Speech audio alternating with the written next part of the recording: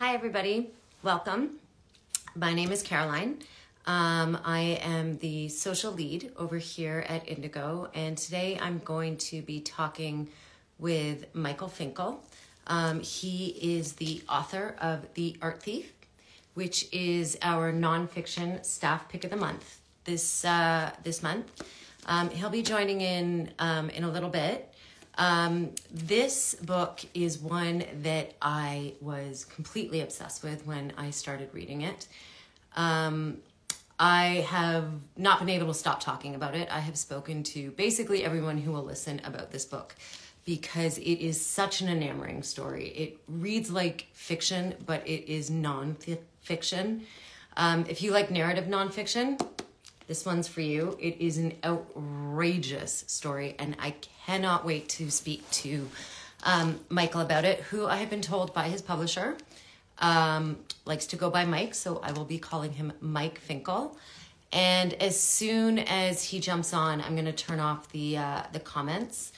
He's going to be joining us from the Penguin Random House Instagram. And so I'm going to just have a look and see if he's on yet. I'm excited for this. I have a lot of questions. Some I won't be able to ask because it'll ruin the book for you guys, and I don't want you to do that because I loved it so much, and I know you will too. Bear with me as I see. He might be here. I sent an invite to Penguin Random House, just waiting for him to jump on.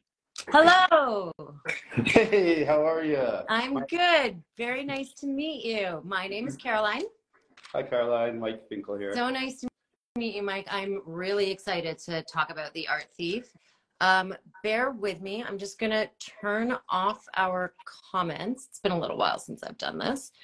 So hang with me. No questions. Okay, turn off comments. If you have questions, feel free to ask them in the question box. But I'm going to get started with this one. So I think your publisher may have told you I haven't been able to stop talking about The Art Thief since I read it. Go ahead. That's extraordinarily kind of you. And congratulations on being our nonfiction staff pick of the month and one of our best books of the year so far. Thank you. That is amazing honor. So before we dive very deeply into The Art Thief, well, we're not going to dive as deep as I would like to go because I have so many questions I want to ask you, but I can't because I want everybody to have the experience I had. But I would love to chat with you about your books and what interests you, because after I read this one, I read all your others. So you seem to be attracted to a very certain type of person. They're these men that are outliers of society. I'm not sure. Have you done much, have you read much Ayn Rand? I've read a little bit of Ayn Rand, for sure. And they all seem to fit into objectivism. The philosophy of objectivism is what I noticed. Oh, this is like a new theory to me. I'm curious. Hey, so from what I read with all of your books and from what I know of Ayn Rand and what I've read of her is objectivism is about almost selfishness, is personal happiness is the most important thing to the person who believes in objectivism. And from your 3 books, Stranger in the Woods, totally like left society, just wanted to do what he wanted to do, live in the woods for 27 years. And with True Story was completely all about what worked for him, like stole from work so that he could afford his wife's engagement ring, like just was able to justify every single thing. And I'm so curious, what interests you about these characters? All right. Well, I've not heard this objectivism theory, so I'm sort of like digesting it.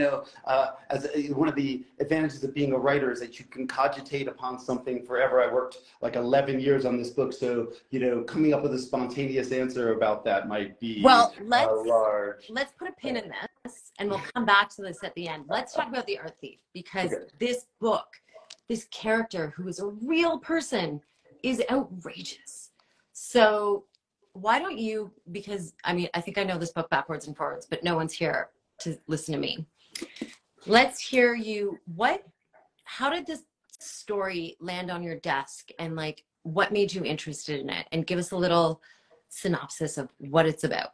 Okay, so The Art Thief is, first of all, let's just stress that it is nonfiction. This is not based on a true story, kind of a true story. It's 100% of a true story. It's about a man named Stefan Breitweiser, who is possibly the most prolific art thief of all time. And I would say that three things really got me by my journalistic whatever getting spot.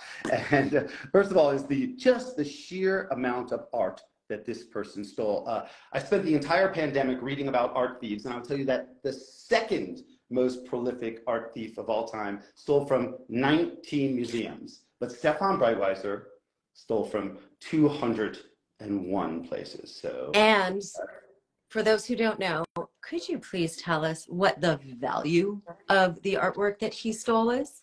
Okay, so it's been estimated to be as high as $2 billion worth of art. But it wasn't even the sheer numbers, right? That For our Canadian audience, this is 2 billion US, which means 2.7 billion Canadian friends. I mean, at this point, it's just a heck of a lot of money. It's really insane value, but it wasn't really the number of thefts. It wasn't even the value of the thefts. I liked the way that Stefan Breitweiser stole. He used his girlfriend as his accomplice. Mm-hmm. He stole during the day, sometimes with guards, sometimes with tourists in the room, no violence, no weapons, which makes him sort of going back to your Ayn Rand theory, which sort of makes him an anti-hero that you can maybe root for. But it wasn't even his methodology or his number of thefts that really brought me into the level of obsession. It was why he stole. Yes. And even though,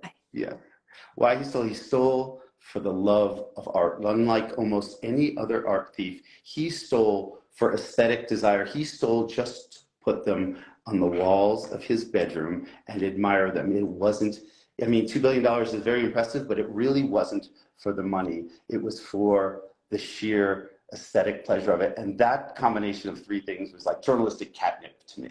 And can you also tell us what his bedroom looked like, where this $2 billion plethora of beautiful artworks lived?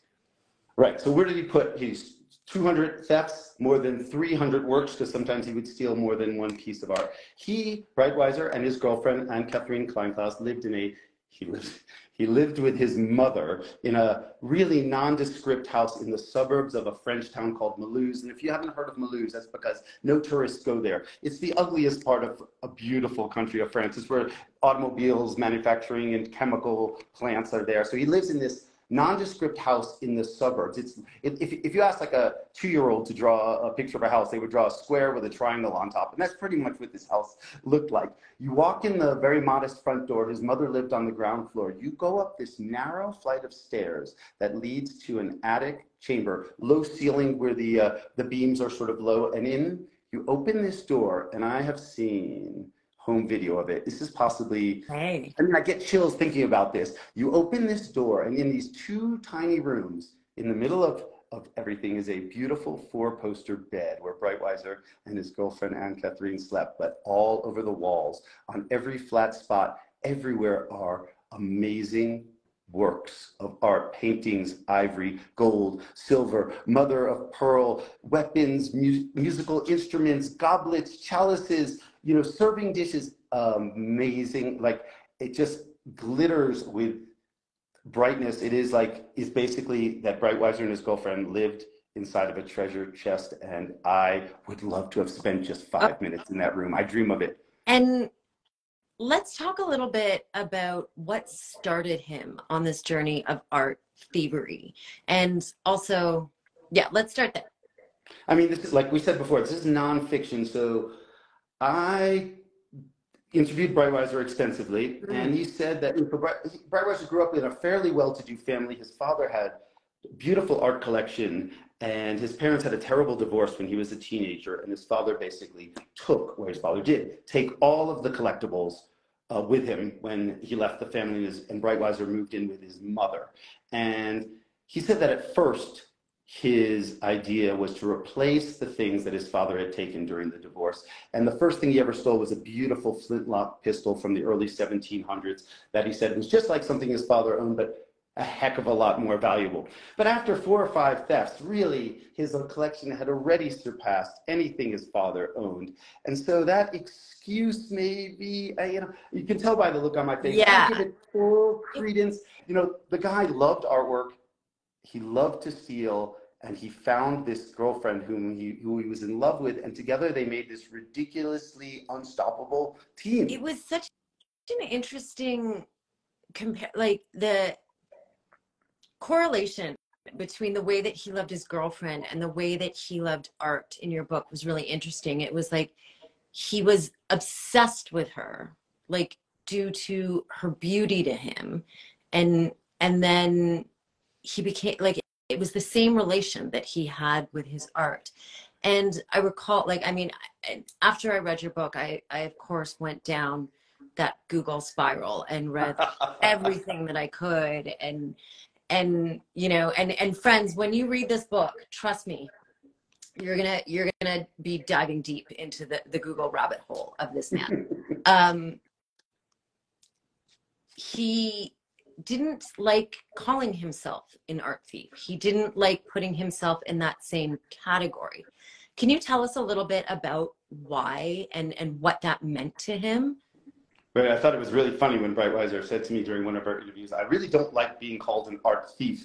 And I asked him why. When you think about an art thief, you might either be thinking of one of two things. You might be thinking of like Ocean's 11 and Thomas Crown affairs, people coming through like skylights and throwing smoke bombs.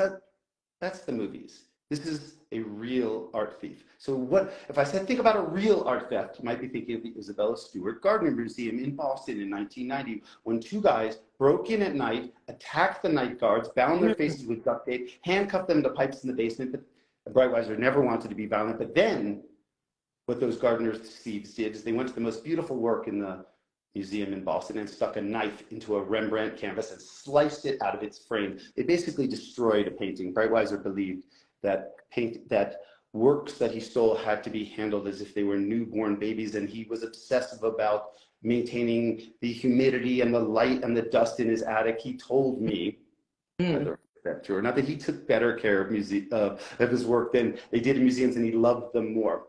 So what did so I said to him, so if you don't want to be called an art thief, what would you like to be called? And he told me, I know exactly where you're going. Without any sarcasm, I have to laugh, and I'm doing the translation from the French. He said he wants to be called a collector with an unorthodox acquisition style. So he really wanted to be thought of as a collector. And you mentioned the girlfriend, and one of the things that I do love about this story is, theft after theft can be a little bit cold, but I think there's a love affair running through the heart of this book that gives the book like its heart and its warmth and its passion besides just for objects. And everyone who I met that knew Breitweiser and Anne-Catherine described their relationship as maybe toxic, unhealthy, a bad idea, but they also said, and this is the most dangerous thing in the world, that they were truly in love with each other. And I did like the comparison, Carolyn, that you made between Breitweiser's feeling for his girlfriend and his feeling for his art. And I think that's a great point. I think there was similar obsession, passion, ridiculous outlier behavior on both accounts. And it's so interesting, like his desire to replace what his father had, what he thought taken away from him. And then this isn't ruining anything, I promise you, friends, in the book, but eventually him and Katrine are not together, but he gets another girlfriend who is basically a replacement for her, like looks identical to her. So it's just such an interesting dichotomy there of his like, he needs to replace what he feels like he's owed. And what I found really interesting in the book was he said he wanted to be called an art liberator. I mean, I loved the heroes of the world, like all the freedom fighters and the nurses and the frontline doctors. Those people are amazing to me, but I think it's just the scofflaws and the scallywags and the criminals that really just get my interest. Those are the people that are, I don't know that I feel the I feel those are the ones I want to talk to, and weirdly, those are the people that want to talk to me. And so, I love listening to. I'm just going to say this. There's no editing here. I love listening to criminals' theories of the world. And one thing that Brightweiser told me, again, straight-faced, like he was a collector with an unorthodox acquisition style, he told me that really, when you think about it, museums are just prisons for art. I literally have that in my notes to bring up. Right. Like, he's not wrong. Everybody listening. Isn't it wrong? Like, I love going to museums. Prisons. Museums are one of the most amazing social goods that we have. I think you and I can talk about the problems of modern society from now till next year, but museums are not one of the problems. They're one of the great benefits and joys of modern society. I'm not a billionaire. You're probably not a billionaire. But yet we can see the Mona Lisa and see the greatest works of art that humans have ever made by going to a museum. Now, Brightweiser abused that trust, was a cancer on the public trust, but let's just think about this. Do you think that Leonardo da Vinci, when he was making the Mona Lisa, do you think he thought to himself, you know how I picture people seeing this thing? I picture 500 people jammed into a room, everybody elbowing for a little bit of space, and you could just see it for a minute before someone's head is in front of you. And that's the way you do see the Mona Lisa now. Now, I think it'd be better to lay in a couch with your loved one and drink a glass of wine, maybe as the sun is setting. Oh, I mean, 1,000%. But do we also think Leonardo da Vinci would want the Mona Lisa in a grubby attic where only like 2 people could see it, and his mother wasn't even allowed in? Like, you take Carolyn, I agree. I mean, I'm not endorsing Brightweiser's behavior. I'm just saying it was just. Let's go back a little bit to the way that this book was written and how. So what you can't really tell, and like, it's really fun for me to have the hard copy because I had the advanced reader's copy, and so I didn't have the pictures in it. And friends, what you will see is once you get this book, there are pictures of some of the stolen artwork in it, which is really awesome to see because you want those references. One in particular that's mentioned in the very, very beginning of the book is the marble Adam and Eve here. And you're definitely going to want to see that when it's being spoken about because it's really interesting. But the pacing of this book, I want to talk about a bit because this is a huge story. This is a story that reads like fiction and reads like a movie. Like, it is stranger than fiction because I don't think you could write a movie from fiction that is this story without it being true. Like, it is so unbelievable and bonkers. I don't know another way. But the book is only 209 pages. And like, it really could have been 500 pages. The pacing is so, I read this in a day and then I read it again. Well, I mean, I'm so honored that you'd say that. I have 3 young children. In fact, it's my son's 16th birthday today. After we do this, I'm going to go celebrate with my all the drivers that are listening, watch out, there's going to be another driver on the road. I'm trying my hardest to teach them how to drive well. Anyway, I have a busy life, and I could have written, in fact, my first draft, I don't think I've ever mentioned this, was 1,200 single-spaced pages. I called it my block of granite. There's 201 thefts, there's a love affair, there's a relationship with his mother, there's a police chase, but I respect readers' time, I respect people's busyness, and I really like a fast-paced, that's what I like to read. And so, I want to write what I like to read, and if you can't finish the book on one international plane flight, and for some reason, I live near Salt Lake City, I love France, so one Salt Lake City to Charles de Gaulle flight, you should be able to finish it on, and and even stick it in the pocket right in front and leave it for the next person if you want. I feel like that's the kind of book that I like. I admire and sometimes read big door stoppers, but more often than not, I'm like, I got too many children. I got too much in my life. And I need to get to the point. And I don't mean to make everything so rushy and fast, but it didn't feel rushy and fast. It was just unputdownable. I was like, I can't believe this. And I will tell you this, friends listening in, to me, there's 2 endings in the book. When you get to one particular point, I can't tell you what it is because my mind was blown. My jaw was open the whole time. I was like, what are you talking about? And then what happens next with Brightweiser's actions, I was like, I like almost slammed the book. I was like, are you kidding me? You've got to be kidding me. I so want to talk about this so badly, but we can't because everybody needs that moment when they read this book of what happens with him. And I'd love to talk to you a little bit more about how this story came to you and how you got access to him, because not many people do. I mean, if you were to describe my working methods in one word or less, I would say it would be inefficient. Uh, I, oh my goodness, I guess really nobody's in this writing business to be efficient, or that just doesn't work for me. I spent 11 years on this project. So let's do the math there. That's like 11 years. That's like 20 pages a year. That's like a page and a half a month on average. Well, I mean, you That's just read ridiculous. 1,200. That's a good point. I mean, so Breitweiser had never spoken to an American journalist before. He had rarely spoken to anyone. I had read a little piece about him in the French media, and again, those three things: the amount of crimes, the way that he did it without violence, and the fact that he did it for love was like my head exploded. And I wrote him a letter, handwritten. I speak French. My accent is the worst, but I wrote him a letter in my bad French, and it took him 8 months to respond. And by the time he responded, my wife and my family and I had moved to France, had nothing to do with Stefan Breitweiser and everything to do with wanting to learn another language and culture. And we sent letters back and forth to each other for 4 years before Breitweiser finally agreed to meet me for lunch. And even then, he said, you cannot bring a pen, notebook, or recorder. It was just to meet. And we met. And of course, I wanted to ask him about all his thefts, but I could just read him that he was just sort of feeling me out to see if I was trustworthy or something. And maybe it was my bad French, or my sorry, It's or okay. my, We're okay with that word. or I didn't go all the way on that one. You know what? The story's so good, we don't mind a little cursing. or it was something, but he finally, after our lunch and 4 years of letter writing, agreed to meet with me, and we built up. We spent more than 40 hours together. We did tons of interviews, and this was possibly one of the most morally bizarre moments of my entire 30-year reporting career, which was going into museums with the world's greatest art thief. You know, he's banned from most museums in Europe, so he just put on a light disguise, a baseball hat. He doesn't wear glasses. He put fake glasses on, and we're walking through museums.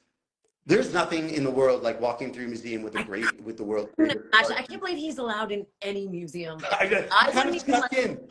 I wouldn't let him into like a child's museum.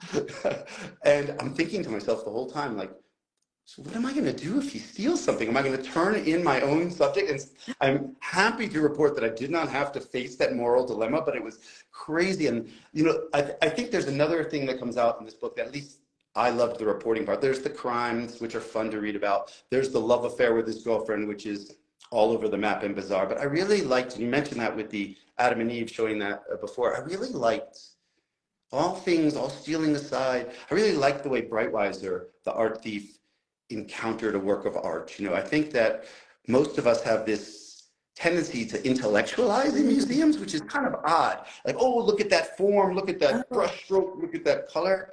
And Breitweiser approached everything, I would say, heart first, with like emotion first. Like, he would weep in front of sad photos. He would be mortified in front of photos, in front of images of war. He'd be rapturous in front of religious works of art, and he would be turned on in front of sexy works. And I love the way he sort of imparted that feeling to me, and I'm hoping that people who read the book, the next time they go to a museum, that changes the way they look at it. I don't know if that happened with you. Well, I mean,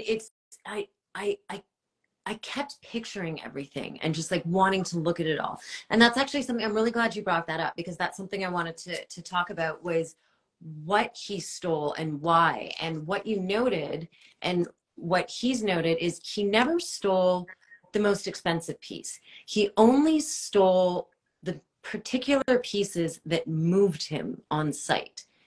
And like, that was really interesting to me. And they were small pieces most of the time, and because that's what he could carry. But like, the way that he spoke about the love and the passion for it was really interesting. Yeah, I mean, Breitweiser told me again, he has some bizarre theories about, being an art liberator, museums or prisons for art. He also said that it would be stupid to steal art for money, which is what Mhm. most art thieves says. Money can be made with much less risk. That he felt that the pieces that he stole were only ones that he had fallen in love with. Now, the big one, the huge pieces he couldn't steal, pieces that were too well guarded, he couldn't steal. But he would only take something that he truly loved. Now, I think everybody listening to this, if I said, imagine something beautiful, I think we would all think of something different. It could be a sunset over the Rocky Mountains.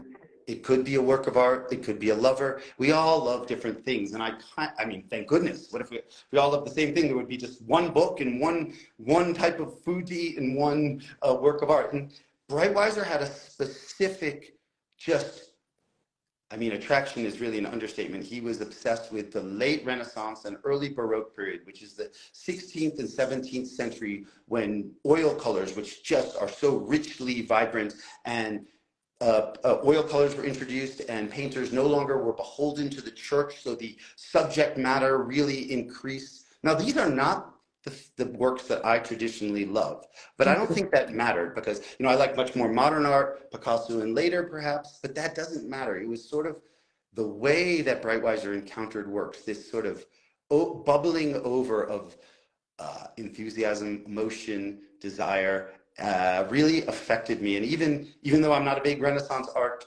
fan, it certainly, like I said, the next time I went to a museum and saw like a Van Gogh, I sat in front of it, and rather than intellectualizing and noting balance of form, I just went with pure emotions. And I'm telling you, I please everybody who's listening, next time you're in a museum, turn off the art professor in your head and just look at it like Breitweiser told me, like you're 10 years old, like you're just seeing something purely with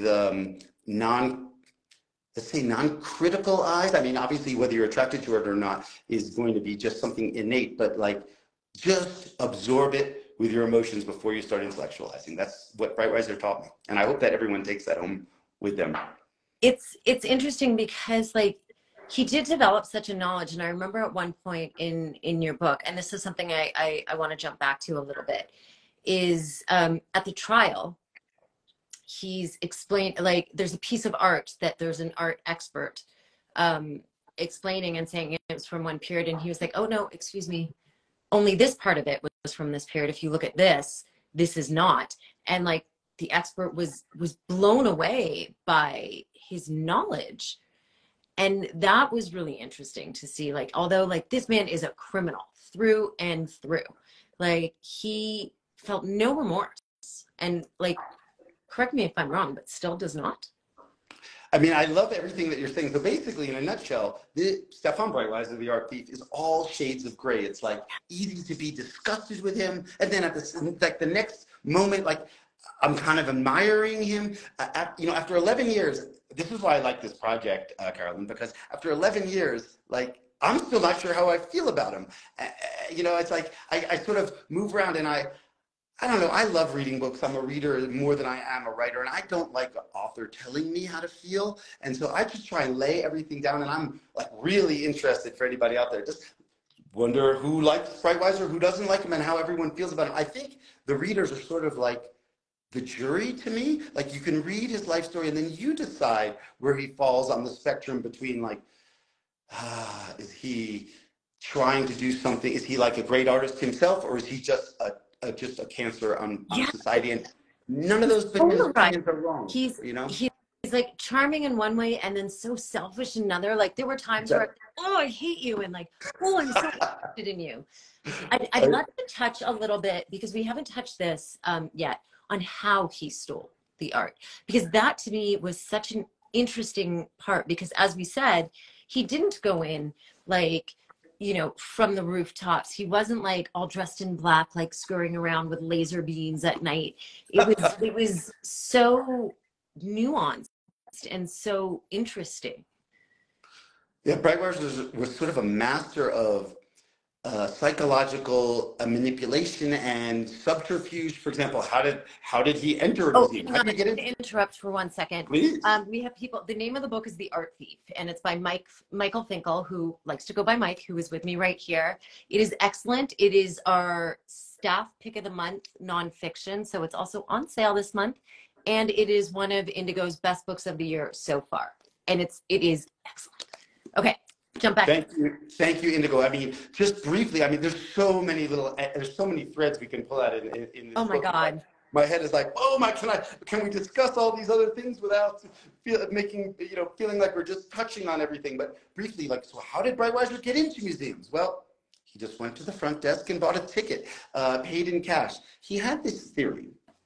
Now, I mentioned the Isabella Stewart Gardner Museum guys that ripped paintings off, out of their frames with a knife. He worked, by the way, Stefan Breitweiser worked in a frame shop for a while, so he learned how to detach and attach frames. So if he stole a painting, he would carefully detach the frame, and then he would always hide the painting at the small of his back and know that a painting without a frame is as delicate as a newborn. He would cover it with his jacket and walk carefully out of the museum. And he would do this like a street musician, sometimes with people in the room, as I mentioned. Now, to get into a display case to steal that beautiful ivory object that you showed everyone, how do you get into a display case? They're locked with solid locks. Those things cannot be picked. Well, all Breitweiser's only tool that he used, no skylight entries, no smoke bombs. He had a tiny Swiss Army knife. And to get into display cases, he merely, like a surgeon, cut along the seams of where the panels meet. They're sealed with silicone glue.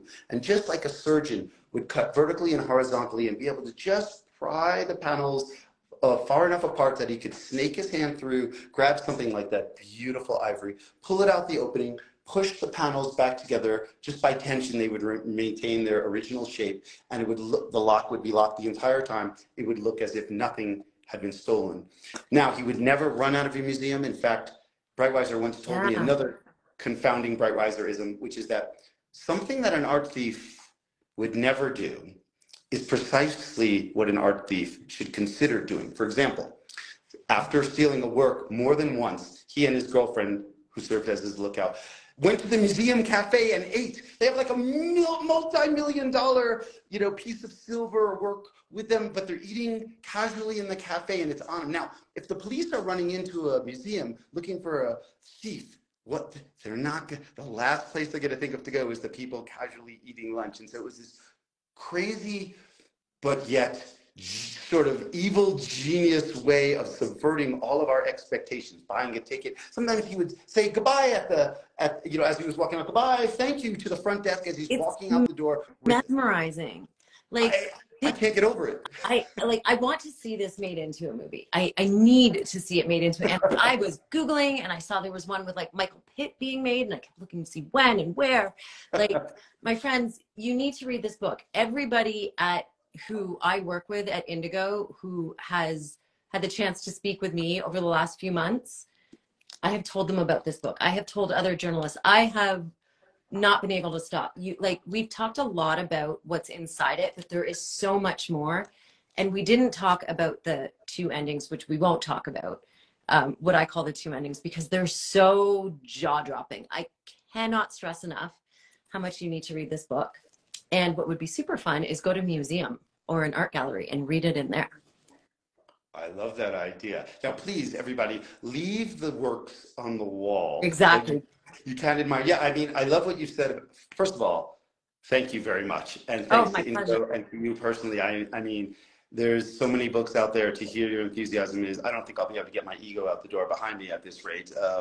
You've been so flattering. I mean, I love that. And, I agree with you. There's not just like any good Icarus story, nobody, I don't think, flew higher or took more risks than Stefan Breitweiser. But the second part of the book is the crash. And I kind of think it's as extraordinary and bizarre as the insane, thieving, for between the late 1990s and the middle of the 2000s, Breitweiser averaged, it's incredible, one art theft every 12 days for nearly a decade. That is incredible. But then his crash is even more mind-blowing. And whether or not you like the story, that is up to the readers, but the facts of the case are just astonishing. I've never really come upon a story so rich in my life. And like I said, I'm blessed that I learned to speak French and that Brightweiser granted me these interviews. And I'm so happy to bring his story. I'm so happy to speak with you too, because it was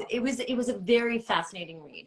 And friends, even if you are not a nonfiction reader, I'm telling you, this book reads like fiction. It's not fiction, 100% true, but it reads like a fiction book where you are just stuck. You can't get out of the thoughts of it. And I'm still blown away by it. And I still think about, oh, there are parts that I so want to talk about. And it made me so angry and just, oh, but I can't do it to you all. I would love to have a conversation with you again offline about this. And I'd love to hear what you think about my objectivism theory as well. Oh yeah, it's like I'm cogitating about that on the back of my head, and I was also thinking if anybody really wants to let me know how they felt about either the book or Brightweiser, please go to my website, Mike Finkel, michaelfinkel.com. They all go to the same spot. Feel free to send me a note. I really love interacting with readers. So any of these things that we're specifically not talking about, if anybody feels the need to continue the conversation, send me a note. Let's continue it.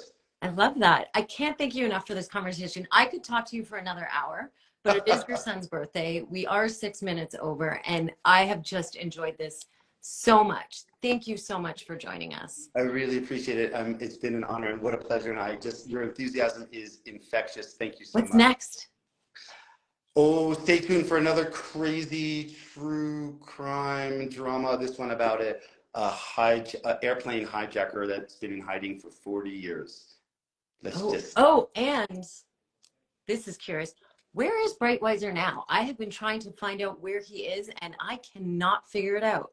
That's fair. I'm glad that you're asking that. Without giving anything away at the end, he is being controlled by the French penal system. He's 53, born in 71, so he's 52 years old right now, and he is in a heap of hot water for, he does get caught in the end, but we'll leave exactly how and what happens to his amazing collection for later. But he's under house arrest now, but is facing more criminal charges, and he's going to be an old man before he's completely free.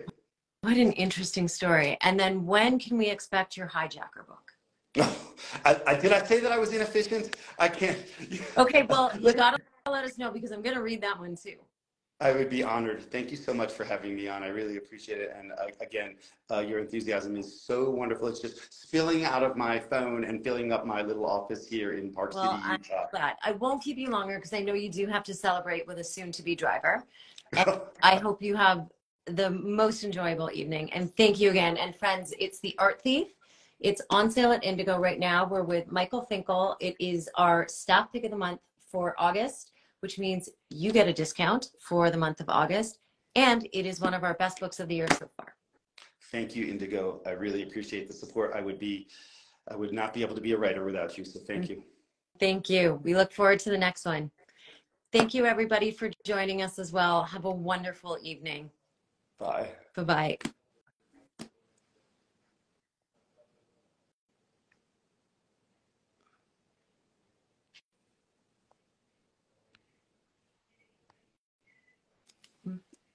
Are we done?